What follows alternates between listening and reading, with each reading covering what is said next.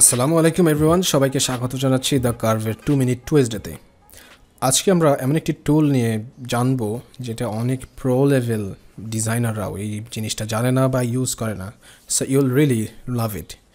আমরা একটি ইমেজ নিয়েছি, বেসিক্যালি ধরে নিচ্ছি আমরা একটি থাম্বনেল ক্রিয়েট করব যেটা হচ্ছে একটা ভ্যাকেশনের জন্য। বাট আমরা চাচ্ছি কি যে আমাদের এই হোয়াইট শেপের মধ্যে এটা হচ্ছে পাঞ্চ করা থাকবে, কাট আউট থাকবে ভ্যাকেশনটা। সো ট্র্যাডিশনালি নর্মালি আমরা যেটা করতাম সেটা হচ্ছে আমরা এটা একটা সিলেকশন ক্রিয়েট করতাম, দেন এটাকে মাস্ক করে দিতাম basically, and then text layer hide করে দিলেই সো এটা কাট আউট হয়ে যাচ্ছে।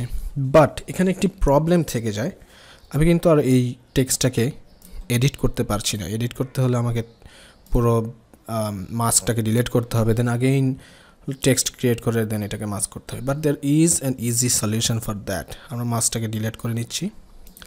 সো এই ইজি সলিউশনটা হচ্ছে এই ভ্যাকেশনে আমরা ডাবল ক্লিক করে যাচ্ছি লেয়ার স্টাইল অপশানে।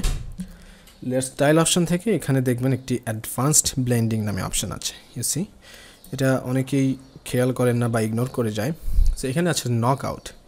নক আউট থেকে আপনি জাস্ট এটাকে যদি শ্যালো করে দিন, সো বেসিক্যালি এটার মানে হচ্ছে আপনার পরের যে লেয়ারটা আছে সেই লেয়ার থেকে এটা নক আউট করে দিবে আপনার এই লেয়ারটাকে। অ্যান্ড দেন ফিলটা যদি আপনি 0 করে দেন, ওকে, and you C cut out হয়ে গেছে। নাও এখন আপনি এইটার টেক্সটটাকে যে কোনোভাবেই এডিট করতে পারবেন। সো নন ডিস্ট্রাকটিভভাবে আপনি কাট আউট তৈরি করতে পারবেন যে কোনো শেপস বা লেয়ার থেকে, খুবই সিম্পল। যদি আপনি প্রথমবার এই নক আউট ফিচারটি দেখে থাকেন ফটোশপের, তাহলে আমাদেরকে জানিয়ে দেন কমেন্টে। আজ এই পর্যন্তই, দেখা হবে পরবর্তী টুয়েসডেতে। আমাদের ভিডিও থাকবে 2 মিনিট টুয়েসডে, এবং আমরা প্রতি উইকেই 3টি করে ভিডিও পাবলিশ করার চেষ্টা করছি। So if you want more, make sure to give us a Thums up, এবং আমাদের চ্যানেলটি সাবস্ক্রাইব করে বেল বাটনটি বাজিয়ে দিন। দেখা হবে পরবর্তী ভিডিওতে ইনশাআল্লাহ।